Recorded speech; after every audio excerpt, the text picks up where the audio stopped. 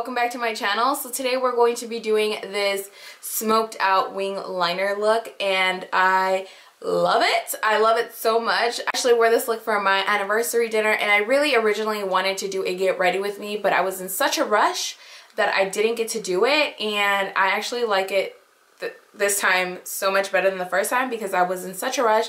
I didn't get to take my time to really do it correctly the way that I had envisioned it. So I am so glad that I didn't get to film it that day, because now I think that you guys will get the full benefit of it and actually maybe learn something this time around. So anyways, I hope you guys like this look, and if you would like to see how I got it, then go ahead and keep on watching.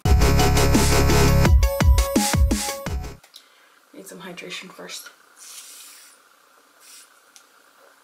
Do you guys like my little headband here? I love it. So I'm going to start off with my MAC Soft Ochre Paint Pot, and yes, I'm aware that mine looks disgusting, but it works. For eyeshadows today, I'm going to be sticking with my Anastasia Beverly Hills eyeshadows. So I'm first going to start off with this one here, and I believe this one is called Buttery. And I'm just going to be applying that color all over my lid.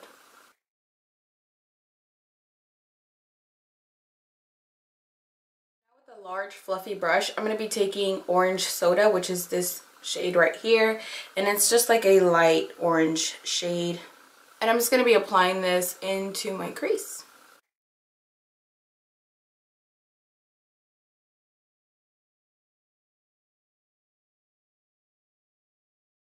Small pencil brush, I'm going to be taking this shade here, which I believe is Sienna. Actually, before we do that, I'm just going to go ahead and put some tape down, because the first time that I did this, I wish I had applied some tape just to make my life that much easier. I'm just going to go ahead and do that. So I'm just using regular like Scotch tape, and I'm just taking off the excess sticky on the back of my hand, and then I'm just going to place it at the angle that I want it to be. So you just want to make sure that they're as close as possible to each other. Like, I mean, the angles are as close as possible. But if it's not perfect, don't worry about it. We can come back and clean that up later.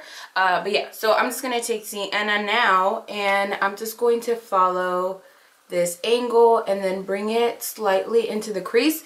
And I'm not going to take it too far in there. I'm just going to use it strictly out here, and then when I blend it, whatever I blend onto the brush is what's going to go in here. But you definitely don't want to bring too much of it in.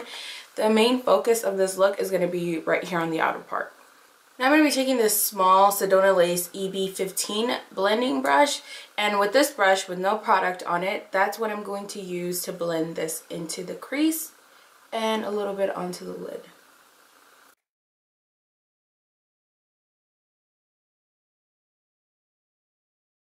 I'm just going to continue to do the same process, applying the Sienna shade, blending it out, and then reapplying until I get the intensity that I want.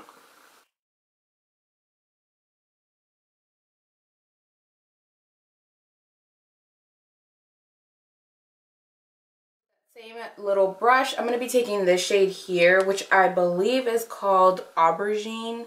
I believe that's that shade. I'm like 90% positive. Anyways, I'm just going to take a little bit of that on the brush and just repeat the same step. Pretty much applying it to closest to the lash line, and then bringing up the excess product into the crease. And with every darker shade, you just want to bring it slightly lower than the last shade so that you can see a slight gradient.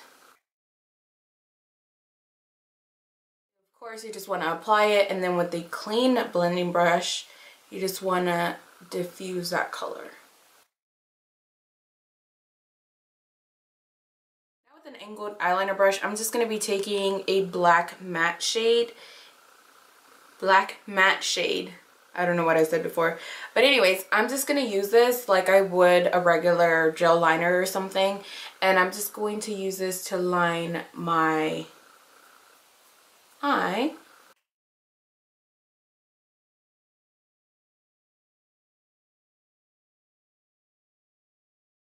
So Now with the little pencil brush that we've been using, I'm just going to blend this color out.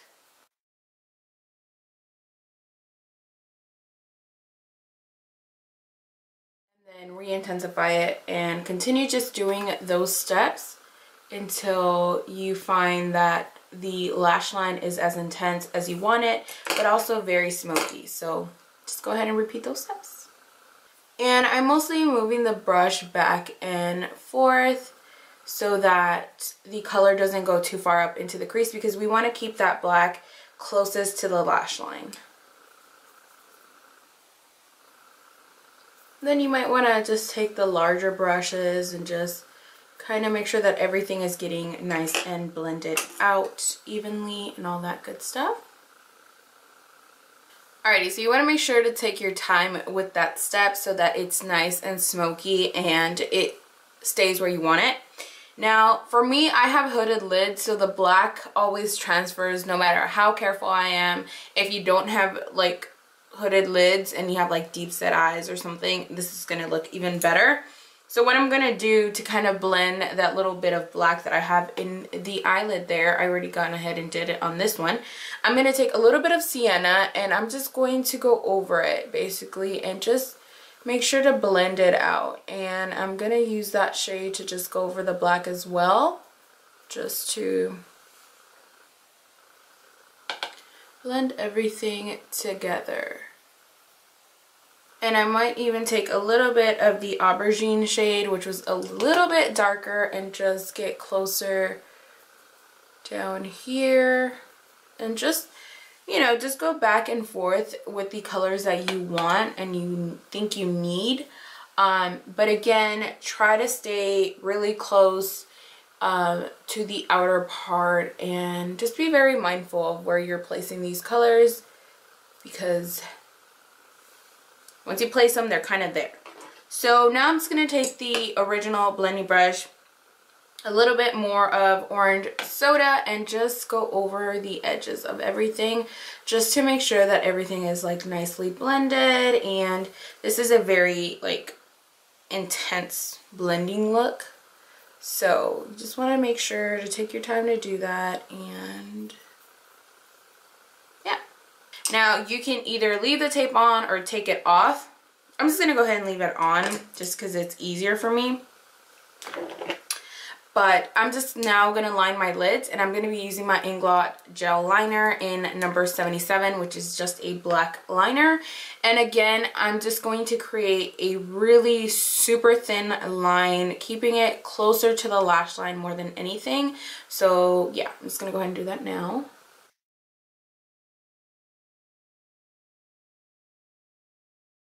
And if your eyeliner is like not super perfect or anything, I love this look for this, because now you can just take a pencil brush and just go over it with some black eyeshadow, and the intensity of the gel liner will still be there, but if it's not perfect, like, you won't be able to tell too much. See what I mean? Once you apply a little bit of eyeshadow over it, it kind of fades it out for you. So just gonna go ahead and do that on both sides. Now I'm just gonna go ahead and take the tape off. So with a clean wipe, I'm just gonna go ahead and clean up the edge here.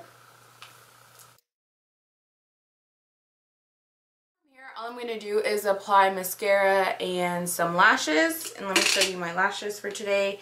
I personally don't think these are the best looking lashes with this, but when I bought them, I just wanted something really dramatic because I thought I was going to go a completely different way with this makeup, but whatever.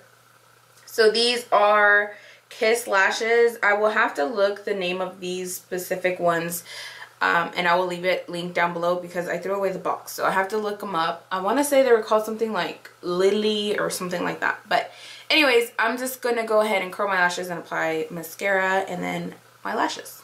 Did I say that already? Probably. Okay. To prime my face today, I'm going to be using this new Physicians Formula, what is this called? Primer Argan Wear, and it's argan oil with coconut water. I tried it the other day and I feel like it burned my skin. So I just wanted to try it one more time to see if it actually was this or something else. I don't know, so I'm just gonna go ahead and try it and hope for the best. Spray on this is so freaking weird. It like drops like droplets. I don't like it. Okay, it didn't burn this time. I would suggest if you are gonna use that primer to use it before you start off on your face. Like before you start off on your eyes, I mean.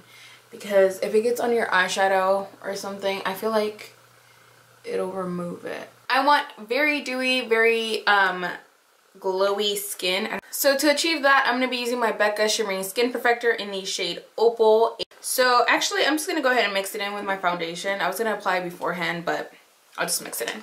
So for foundation today, I'm going to be using my MAC Studio Face and Body Foundation in C4 and mixing it in with my Giorgio Armani Luminous Silk Foundation in 6.5. I'm just going to go ahead and blend this in with my Beauty Blender. You can use a brush if you'd like. Same difference. I don't know how I get like eyeshadow and eyeliner everywhere. Just doesn't make any sense to me. For concealer today, I'm going to be using my Maybelline Fit Me Concealer in the shade 20. And I'm just going to be applying this underneath my eyes and down the center part of my face.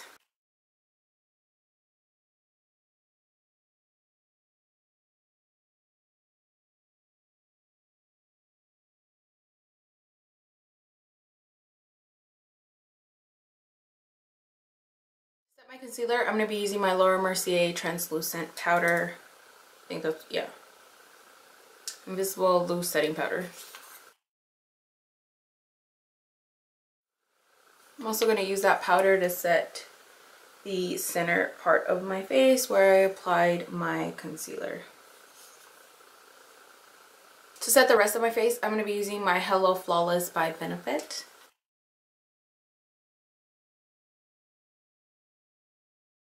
I'm going to go into my Lorac Pro contour palette, and I'm going to be taking a little bit of the highlight yellow and the beige highlight and applying this underneath my eye to really brighten up the area. And I'm just going to be taking it down in like a triangle motion. Now I'm going to take a little bit of the light contour shade on the same brush, and I'm lightly going to contour. Now with my Milani Baked bronzer, I'm just going to go ahead and bronze the rest of my face.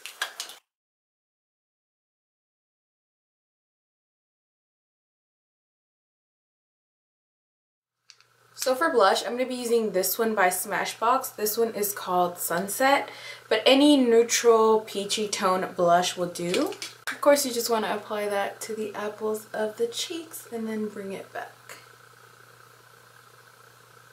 So now I'm going to go ahead in with highlighter, and I'm going to be using Becca's Opal highlighter, which looks like this. It's beautiful. And I'm going to be mixing it with Makeup Forever's Pro Sculpting Duo in number 2. Mine unfortunately shattered everywhere. So yeah, that's what it looks like.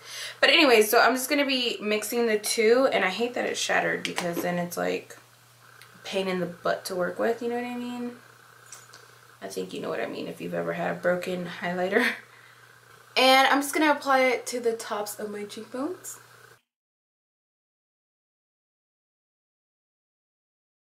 Now with the smaller brush, I'm just going to apply some to the tip of my nose and also to the sides here of my nasals. My nasal cavity? No. You guys know what I'm talking about, because I don't know what I'm talking about. But here on the sides of my nose, I'm also going to apply just a little bit. And then on my Cupid's bow. So now I'm going to be taking my Badescu facial spray, and I'm just going to spritz my face. I'm going to go ahead and apply some mascara. So that is it for the eyes and the face. Now I'm just going to go ahead and finish off with the lips, and I'm going to be taking my MAC Cherry Lip Liner.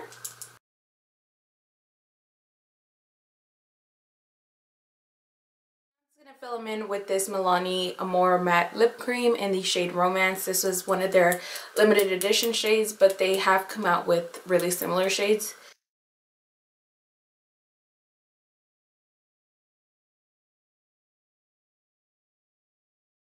Guys, so that completes the look once the lip is on, and of course you can use any lip color that you want. I feel like the eyes are so neutral that you literally could get away with using any colors on the eyes. Now I didn't put in a inner corner highlight, I just remembered, but I'm actually just going to use a matte shade, and I'm just going to use these from the Naked Basics palette, and I'm just going to mix Foxy and Walk of Shame, which are these two here.